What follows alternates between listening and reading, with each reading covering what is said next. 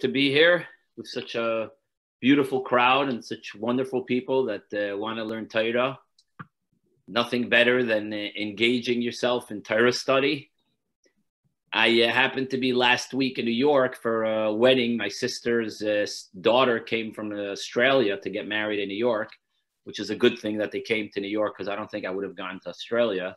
So the wedding was in New York, and I went into 770, and it's so beautiful to see yeshiva boys sitting and studying Torah.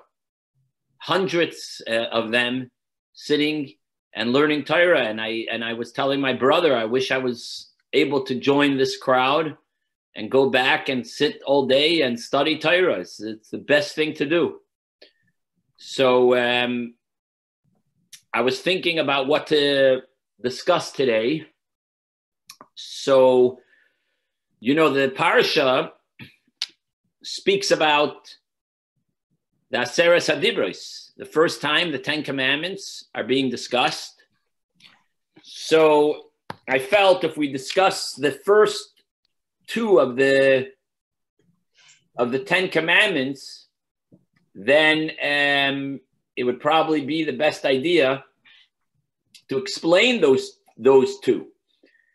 So the first two of the 10 Commandments, which you're all very familiar with, is I am God, is the first one. And the second one is don't bow down to idols. Now, you know, I am God, believing in one God,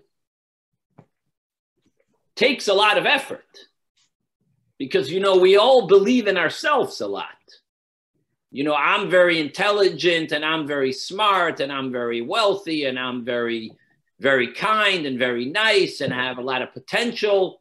So believing in God, of course, we have to also believe in ourselves. But when you believe too much in yourselves, it could be very dangerous. So I wanted to discuss today a chapter of Tanya from the Alter Rebbe, from the first Lubavitcher Rebbe, which I'm sure you've heard of. Chapter 26, which speaks about our belief and our belief in Hashem. You know, especially today, it's very important, especially today's day and age. We try to enhance having trust in Hashem, no matter what's going on in the world, to try to believe in Hashem and have a strong trust and belief in Hashem, no matter what's going on in our personal lives and what's going on in the world. Because we always have many things we could worry about. We're worried about what's going to be with ourselves, what's going to be with our children, our spouse, our family, what's going to be with the economy in the world, what's going to be with the politics, what's going to be with Israel. So we have a lot of things on our plate that we constantly worry. So let's try to free ourselves from worry and trust that Hashem and that God is going to do the best thing, and the outcome is going to be the best. And that comes through our trust in Hashem. So in chapter 26, the Alter Rebbe explains, when you are battling your Yetzer Hara, your evil inclination that tries to get you to have anxiety and depression and worries, when you're not in a good mood, it's hard to win this Yetzer Hara. It's very challenging to win him.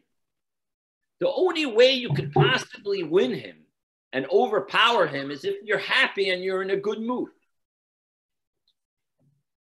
So the Alter Rebbe goes through a list of situations that might get us to be unhappy, and he tries as a professional psychologist and therapist, which the Alter Rebbe was. He wrote the book of Tanya, he wrote the Shulchan Aruch, and he was able to explain in such a beautiful way how each and every one of us could and should be happy and free of worries. So let's discuss what the Alter Rebbe says. This will, as I mentioned before, enhance our trust in Hashem. This will also help us have more belief and stronger belief in one God, and not believing in idols and other things that might take away from our full belief in Hashem, and worries and the media and all kinds of things that might distract us.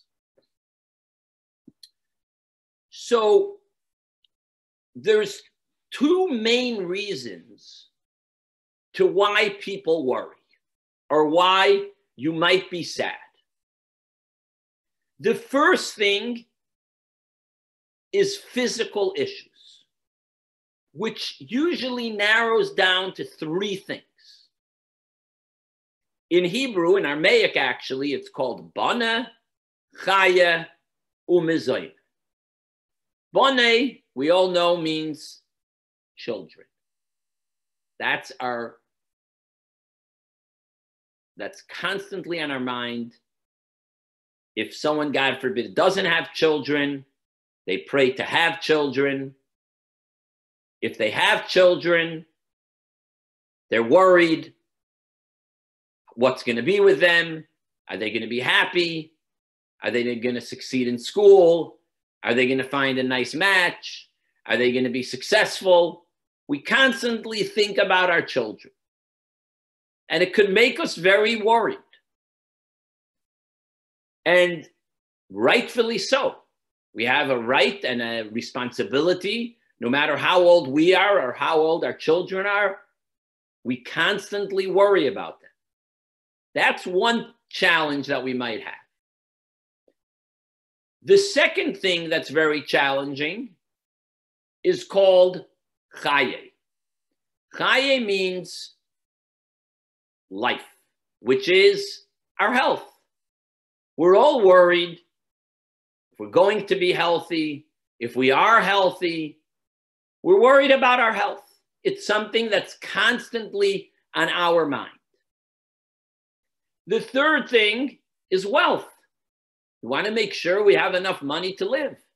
We want to make sure we have enough funds to pay our rent, to buy food, to help our family.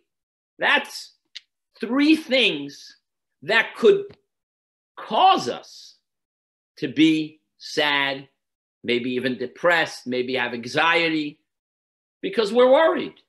We're worried about our children, we're worried about our health, and we're worried about our wealth.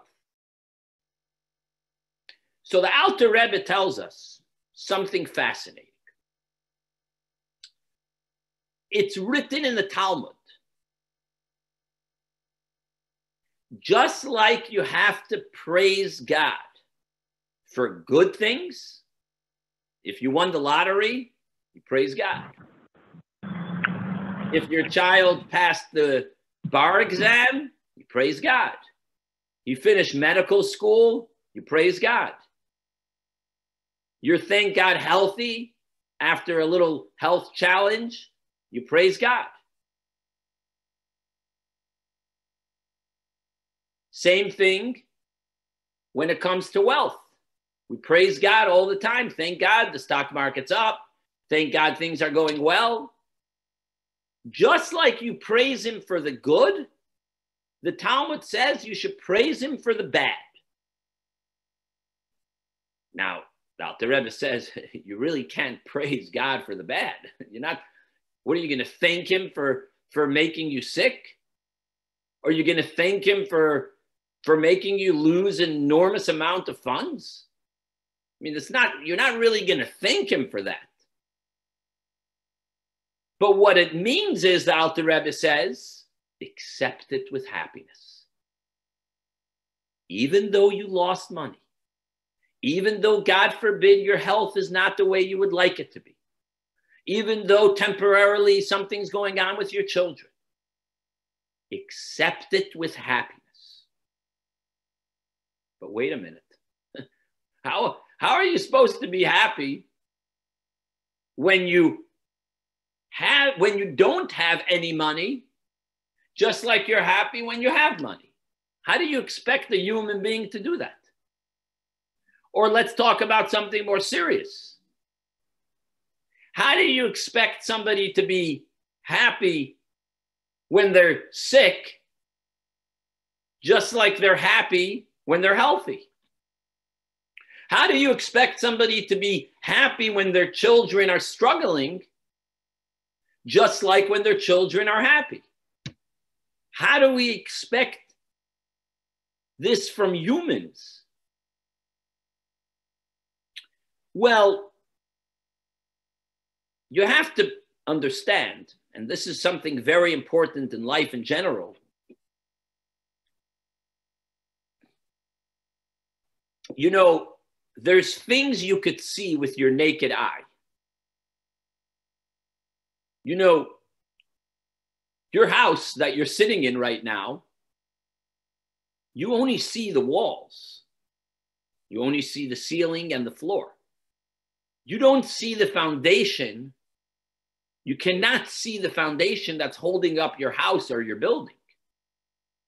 But you know that there's a foundation holding it up, and you believe that the foundation is strong enough to hold your house or your building up, and that's why you're inside it. But you can't see it. You only could see the walls and the windows that are around you. And that's pretty much the only thing you believe in a revealed way that exists. So when it comes to God, to Hashem, you only see, you only appreciate when something good is happening. When you have plenty of money in your bank account. This is great. I'm so happy. Now, what's if I don't have any money on February 1st to pay my rent or my mortgage? How do you expect me to be happy? And it's coming up in about 2 weeks or less than 2 weeks. So how do you expect someone that doesn't have the funding for February 1st, how do you expect him to be happy? Comes along the Alter Rebbe and tells us as follows. But before, let me tell you a story of the Talmud that the Alter Rebbe refers to as well. You know, there was a story with the Nachum Ish Gamzu. You probably heard of the story many times. He was traveling to the king to ask him to help the Jews. And on the way, he brought with him a box of diamonds, beautiful diamonds to bring to the king. On the way, he stopped at a hotel and he was resting at the hotel, and the hotel owner realized that this rabbi is carrying a box. And he said he's going to check out what's going on in the box. So he goes to the box, he opens it up, he sees diamonds. So he takes the diamonds and he switches it for rocks or dirt, fills it up with something else. Now, when the rabbi wakes up and he sees the box, he checks to see what's inside it, and he sees that it's a bunch of rocks. Anyways, he takes the box and he says, you know what, if this is what it is what it is. Everything Hashem does is for a good reason. So he brings the box to the king. He travels to the king. The king opens it up and he says, wait a minute, this is what you give me as a gift. You deserve death. But the king said, wait a minute. It's impossible that this rabbi would bring me just rocks or dirt as a gift. Definitely he would bring me something more meaningful. So he takes the rocks and he utilizes them. And next time he went to a battle, all these rocks turned into bow and arrows. And when he threw them, miraculously, it turned into weapons to fight his enemies. What do we see here? The rabbi could have been very depressed. Look at this. Look what happened. Life is terrible. It's all a bunch of rocks. How am I going to go to the king? But he didn't think that for one moment. He had positive thinking. He was happy. He said, if God did this, it must be for the best. And it ended up turning out positive. In our lives, we have a similar idea. When God created the world, he created things that are revealed to us. So you see with your naked eye that when you have health and wealth, it's good. Now, if God forbid you don't have the money you need, it's also good. To you, it might look bad. But to Hashem, it's good. Because everything he does is good. Now, wait a minute. How could it be good? If I don't have money to pay my bills, how do you call that good? Well, it's good because it's coming from such a high place of God, so high that by the time it comes down, because it's so high, by the time it comes down to us, it translates into bad. Let me give you an example to understand what this means. The sun, especially in Florida, maybe not today, but the sun in Florida, the sun generally, is very, very powerful, extremely strong. Now, if you want to accept the sun, you need to put on sunglasses. You need to maybe close your shade, or else it might be too sunny. So the only way for me to accept the direct sun is by creating a cover. When I put on sunglasses, I don't have the direct sun.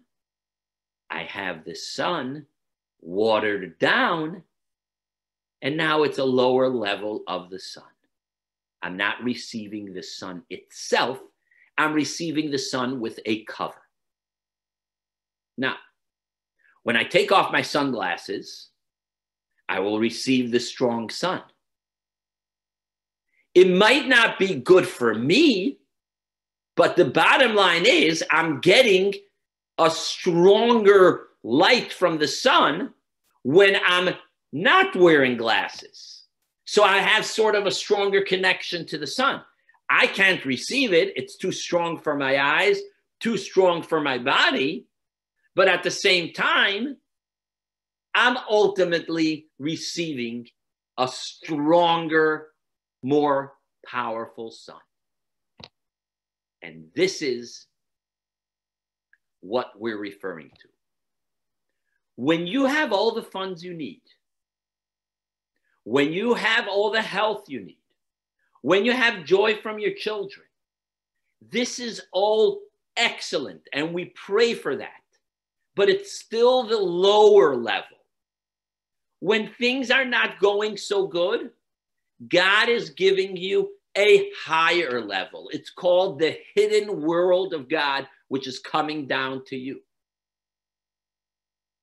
It's a level that to you looks bad, but really it's good.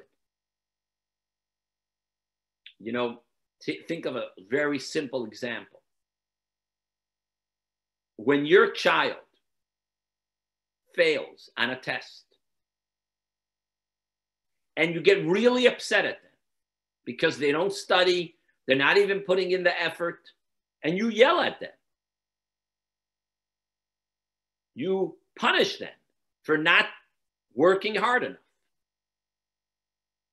Now, is that punishment love, or that punishment is coming from, God forbid, from hating your child?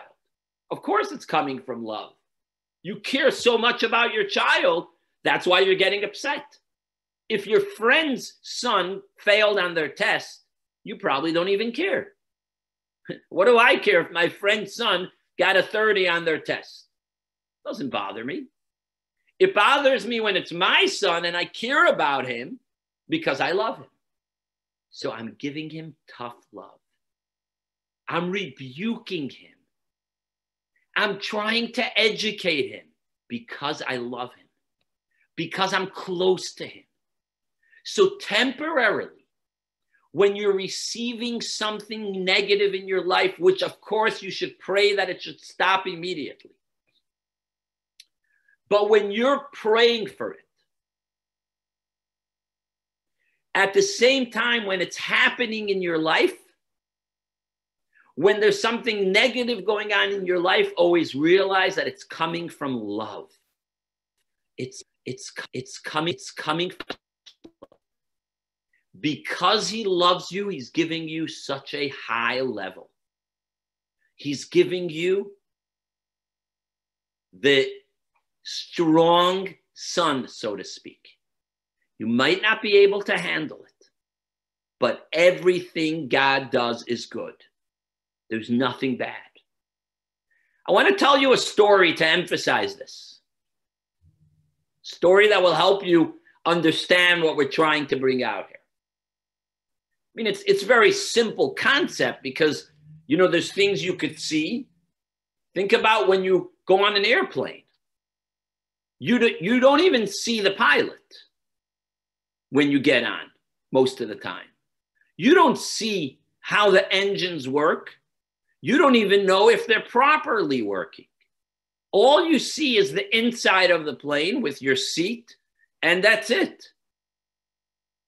But you know and you trust that there's something much greater going on here that's causing this plane to take off in the air and, God willing, land safely. So there's what you see with your eye, and then there's what's going on around it. So this is a simple example because you could figure out the engines. You could figure out what the pilot studies. These are things that you could dwell into and try to understand. If you think about the way Hashem runs the world, everything he does is good. Of course, we all have questions. Why would he make innocent people die? And why the Holocaust? And why the Spanish Inquisition? And why? Of course, we have questions. But we do all have a belief that what's happening is good. Maybe we don't see it.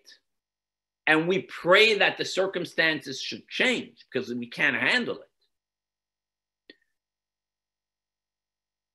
There's a story that happened in the times of the Rebbe Marash. The Rebbe Marash was the fourth Lubavitcher Rebbe.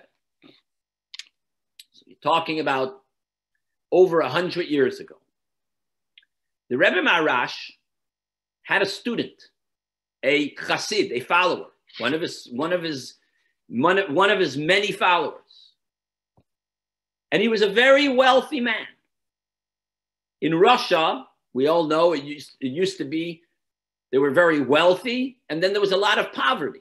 A lot of people were very poor. This man, his name was Rabbi Moshe. Moshe would not do anything. No business deals, no big decisions until he asked the Rebbe Marash for his advice. Many investors came over to Rabbi Moshe and they said, Rabbi Moshe, you know, we have this business deal that we've been working on for months. You have to invest a huge sum of money. But the return is unbelievable. It's not a 6% return. It's not a 20% return. Your money is going to double or maybe triple or maybe even more. We're going to be buying fields and then we're going to sell them. It's a whole big business deal that they were working on for a really long time. And they told Rabbi Moshe, we want you to invest in this deal. Okay. Rabbi Moshe traveled to the Rebbe Marash.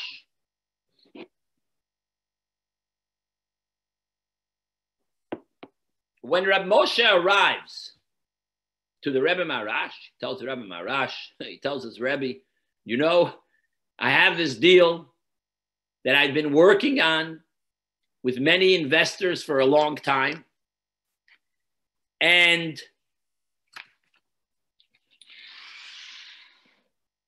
it's going to cost me a lot of money. I'm risking most of my wealth. I'm only going to be left with a small amount of wealth. Should I do it or shouldn't I do it? And he told the Rebbe Marash all the details. The Rebbe told him, no, in my opinion, you're not going to be successful. I hold you should turn it down.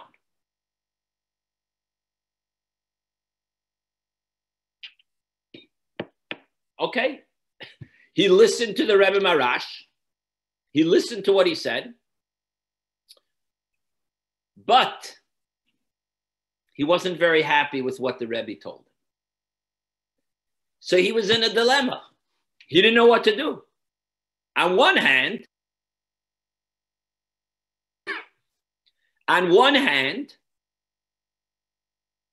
he couldn't do something without the Rebbe Marash's consent. But on the other hand, he was pretty disappointed. The deal sounds amazing. You know, it's like you want to buy a stock and your broker says this is a fantastic deal and you turn it down. So on his way home, he was very disappointed, but he has to listen to the Rebbe. Okay. A few days later, the investors come over to him and they say, Rab Moshe, no? You're ready for the deal? He says, no, I can't do it. They said, what do you mean? This is a deal of your lifetime. We have so many people invested money. You can't turn this down.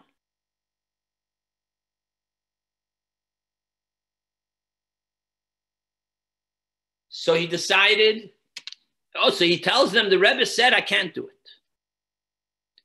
So he decided he's going to go back to the Rebbe. He goes back to the Rebbe and he tells the Rebbe, you know, maybe you don't understand the details and so on and so forth. And the Rebbe listens to him. And the Rebbe tells him, it's not a good idea. You should turn it down. He goes back to them again a second time. And they come over to him and they say, no, you're doing the deal. He says, no, the Rebbe doesn't let me do it. They tell him, what the Rebbe? The Rebbe doesn't know. He's not a businessman. He's a rabbi. He's a Rebbe. He's a holy man. He prays. He studies Torah. He's not into business. Go back to him and make sure you told him everything. They go back to the Rebbe for the third time. He goes back to the Rebbe for the third time. And the Rebbe doesn't tell him much. He just says the word no. Rab Moshe goes back to his hometown. When he comes back, he cannot hold himself in. The pressure from his friends was so big. The pressure was so strong. And it sounded so great, like I told you before. To the naked eye, it looked fantastic. On paper, it looked fantastic. What he heard sounded fantastic.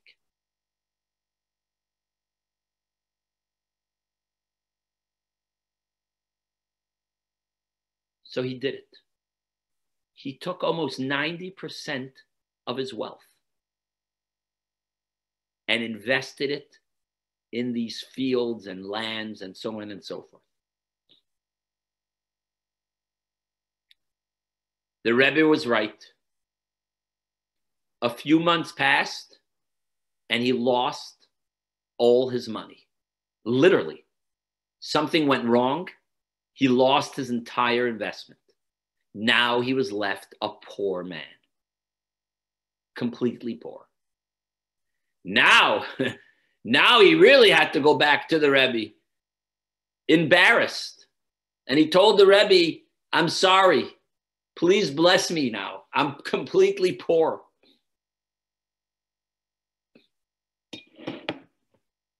He spent an unusual long time in the Rebbe's private study, which is unusual. Usually when you go into the Rebbe, it was a minute or two, maybe 5 minutes, but he spent an unusual long time in the Rebbe. And the Rebbe told him, I have 3 different types of followers. The first type says, if the Rebbe says something, it's like God talking to me, and I must listen. That's it. There's no other way about it. The Rebbe says something, I listen. I don't argue with him. Why? Because it's like God giving me a message. It's like Moses talking to me. If Moses tells you to do something, you're going to argue. If Moses tells you to take a flight to Israel now, you're going to argue. If Moses tells you to sell your house and buy another one, you're not going to argue. You're going to listen because it's Moses. It's like God talking to you. That's the first group of followers that I have. The second group are people, maybe they don't say God is talking from his mouth, but he's a holy man. He studies a lot of Torah, and he knows what he's talking about, so I'm going to listen to him. That's already a lower level. The third level, which is completely very low, the third group says, you know what? The Rebbe doesn't know, the Rebbe's not necessarily so holy, but he has experience. Every day he's meeting people, and many people are talking to him about business. So when so many people are talking to him about business, he has experience what to answer. So I better listen to him because his experience is better than anyone else. The Rebbe told Rabbi Moshe, you're off this chart completely. You're not 1 because you didn't listen. You're not the 2 for sure, not in the 3rd for sure, because you didn't listen to what I told you. So in other words,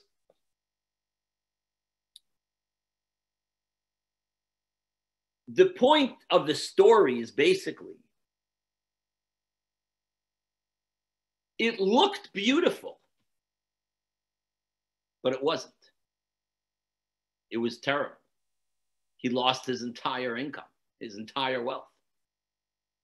To him, it looked so good.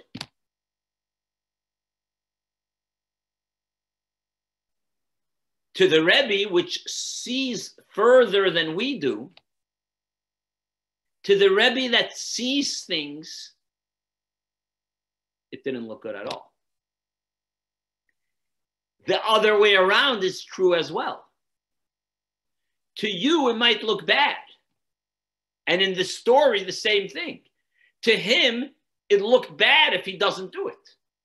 And it looked terrible. But the end would have been very good. And this is where it comes to our day-to-day life. It might look terrible. What's going to be with the economy in the world? What's going to be with politics? What's going to be with myself? What's going to be with my children? What's going to be with my business? And the list goes on and on and on.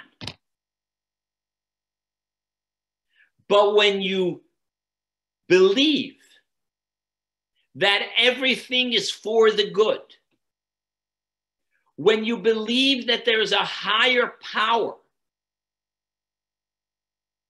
that's controlling everything that's going on, and God is the ultimate good, and when someone is good, when someone is kind, they do kind things, then you are completely never worrying and never sad and always happy. The Alter Rebbe explains as well, God's name has 4 letters. The main name of God has 4 letters, Yud and a Hey and a Vav and a Hey. So the first 2 is a Yud and a Hey. Yud and Hey are the highest letters of God's name. The Vav and the Hey are the lower letters of God's name. When something negative is happening, you're actually receiving it from the higher level of God's name. You're right now receiving strong love. When it's revealed good, it's a lower level. Now, we're not capable of receiving the higher level until the coming of Mashiach. As of now, we're not ready for that. As of now, we're still very limited and very narrow understanding of Hashem. So we're not ready yet for that higher level. But one thing is for sure. If you accept it with love, Hashem will remove it and make life good for you. Now, it's very important that if God forbid something negative is happening to someone else, you're never supposed to tell them, it's okay, don't worry. Hashem is giving you love. You have to try to pray for them and help them that the circumstances should change. And you can't tell them, well, God is punishing you. We're not the ones to say that.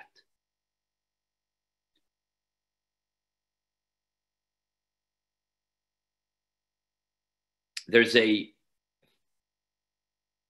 similar idea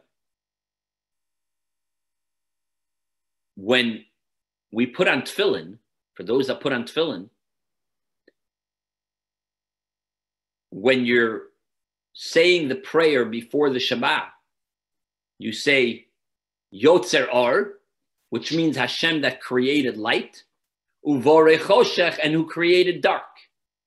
So when you say that prayer, you're supposed to touch your tefillin. So when you say create light, you touch the tefillin on your hand. And when you say create dark, you touch the tefillin on your head. But wait a minute. Isn't light greater than darkness? Why would I touch the tefillin on the hand, which is lower level, when I say light, and touch the tefillin on the head when I say dark? We all know that the tefillin on the head is much greater than the tefillin on the hand. That's why it has the 4 sections. That's why it's on your head, which is more revealed to everybody around you. So why would you touch the hand when you say light and touch the head when you say dark? It should be touch the hand when you say dark and touch the head when you say light. So according to what we just explained, we can understand the concept. Dark is higher than light.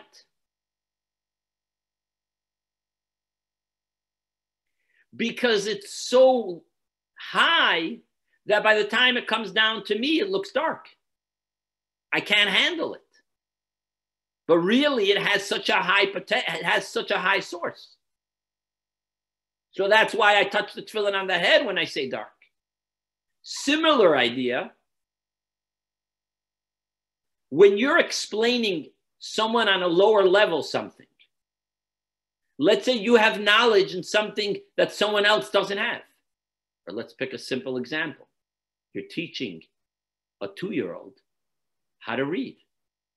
So you show them the letters, and you show them an aleph, you show them a bet, or you're showing them an A or a B, and you're teaching them letters. You're teaching them how to read. So you already know this, but you're lowering your intellect to the child to be able to give him the ability to understand it. Now, if you're going to talk to the child on the same level you understand it, it's going to be dark for the child. But that dark for the child is ultimately light for you, but dark for him. So in other words, the higher it is for you, the darker it is for the child. So dark that we can't handle is ultimately because it comes from a very high level. higher than what we can handle.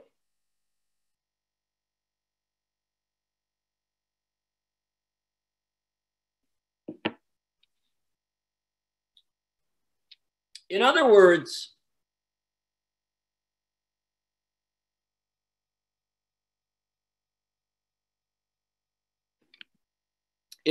like this.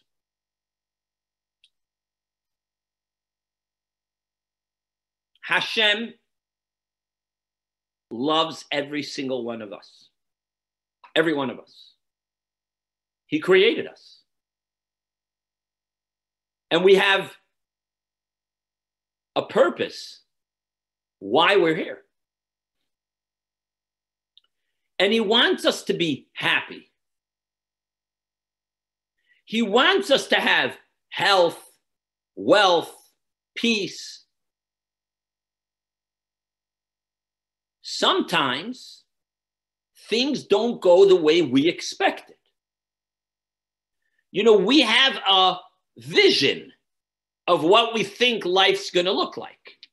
And when it's not heading that direction, we get very frustrated because we're not in control. And when we're not in control, we get very upset because we love being in control, especially those that are controllers. We like to be in control. But if things not going the way you want, you lost control. Hashem is in charge. He's controlling now.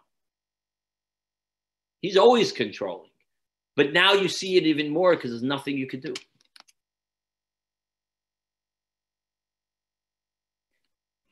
So when you put yourself a step higher than what your eye could see, you put yourself in a more spiritual state of mind. You put yourself, so to speak, in Hashem's thinking, which we don't understand. We will never understand. But when we put ourselves in a level higher, when we put ourselves above what the norm is, we will start realizing that we're going to be happy no matter what's going on. We all know the famous phrase, which you've probably been taught many times, Trach gut vet sein gut. One of the third Lubavitcher Rebbe's followers, his son was terribly sick, and he came to the Tzemach Tzedek, to the third Lubavitcher Rebbe, and he was explaining to him how the situation is really terrible, and he was crying, and he was very upset. And the Tzemach Tzedek told him, everything will be fine, but trach gut vet sein gut. If you think positive, it will be positive. You know, there's a story with the Lubavitcher Rebbe as well. Somebody came to the Rebbe from England, and he asked the Rebbe to be his partner in business. So the Rebbe agreed. The Rebbe gave him, obviously, a very small sum of money, maybe $20, to be a partner with the Rebbe. And he went back to England, and he was investing in fur. He would buy all different types of fur, and that's what he was doing. And the Rebbe told him to buy a lot of fur, so he bought. Then he told the Rebbe how much he bought, so the Rebbe told him buy more.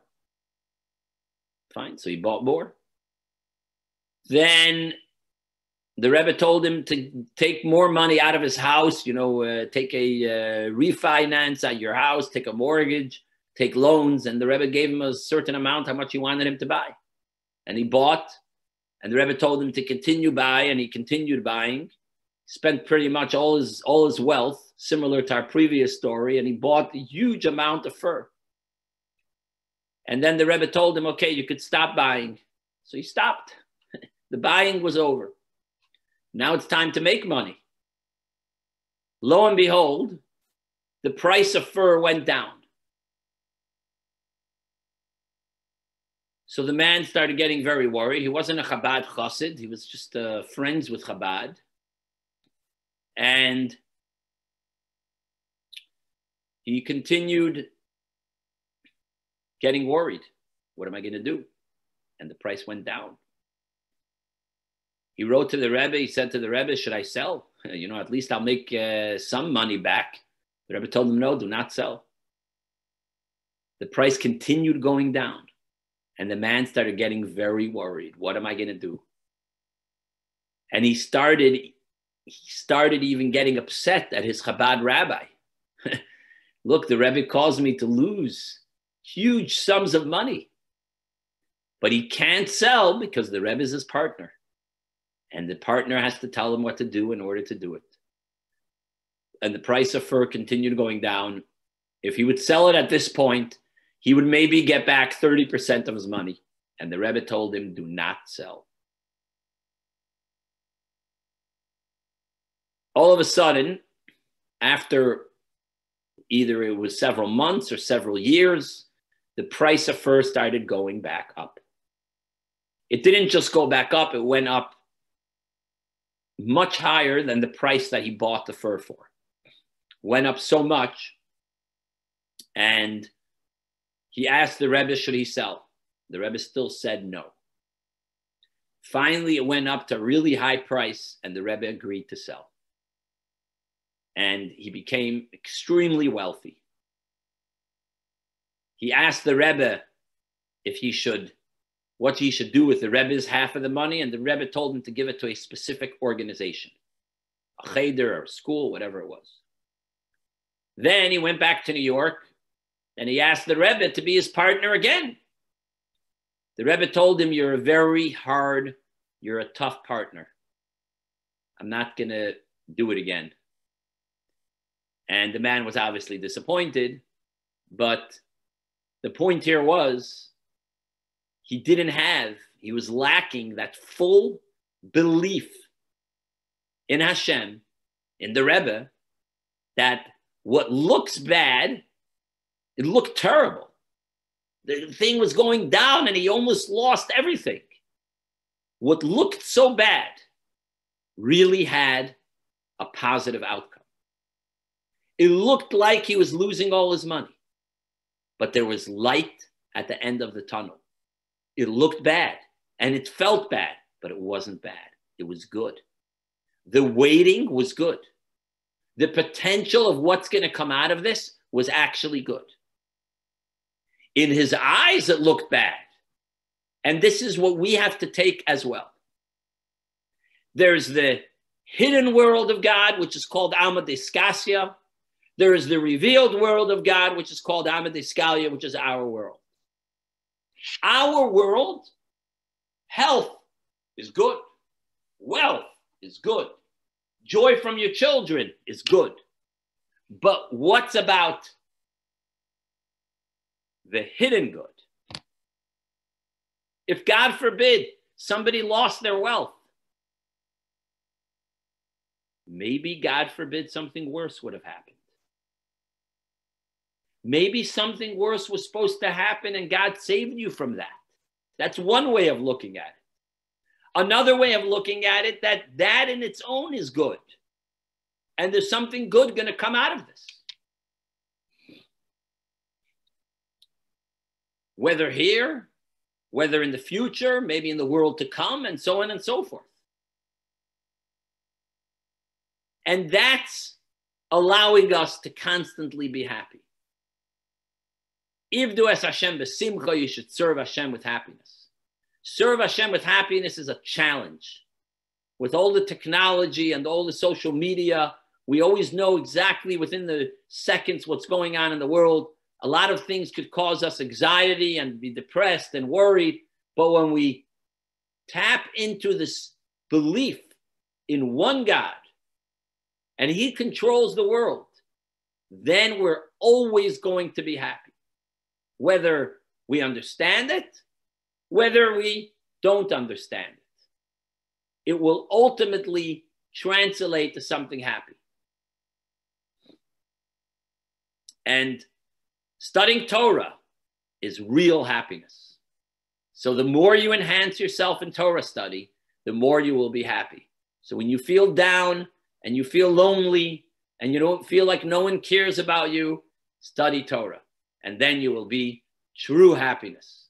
And may Hashem help that very soon we should merit the coming of the Mashiach, when we'll all have time and effort and energy and proper focus to be able to study Torah the entire day, not only for short hours during the day. Thank you very much, Rabbi Smith, and everybody for... Oh, man. Thank you so much, Rabbi Mann. If anyone has any questions or any thoughts, any insights.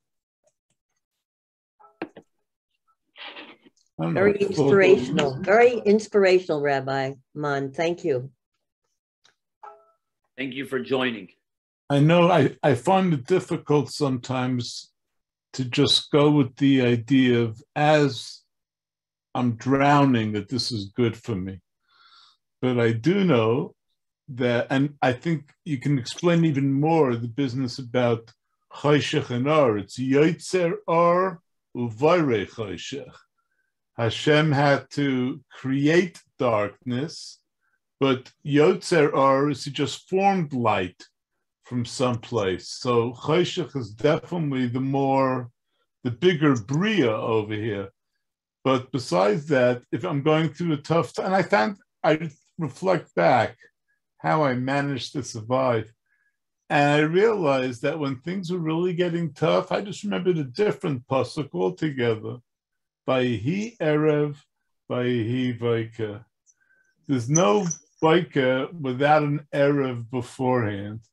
So whatever it is I was struggling through, I looked at it as, okay, this is tough, but there's, you want to say light at the end of the tunnel? Maybe that's where it came from. I don't know. But I think it's a different approach. Rather than trying to convince me now, it's like trying to calm somebody down when they're angry. You don't do it. But when you get calmed down, you can talk in a different way. But at the time that I'm getting hit with it, I managed to stay happy because all right, this is the worst of it.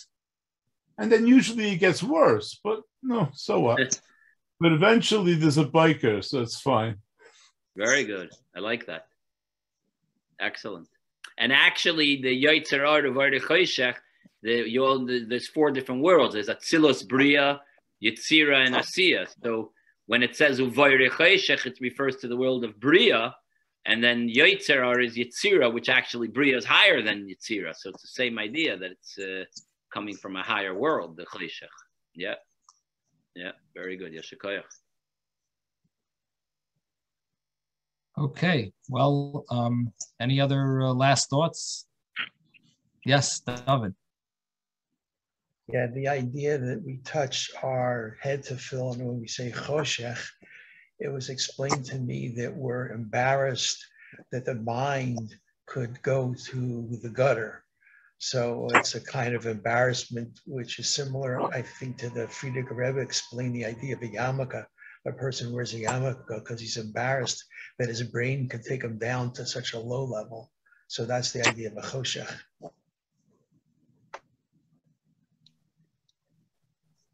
Good. Choshech Right. and the head, choshech and the head to fill. Very nice. Wow. Shkoyach, David. Okay, well, thank you so much, Rabbi Mann, and everyone. We'll see you tomorrow, Mirz Hashem. Sei gesund. Thank you, Rabbi. Thank you, Rabbi. Thank you, everyone. Thank you, Rabbi Mann. Okay. Bye-bye. Take care. Rabbi Mann. Take care. All right.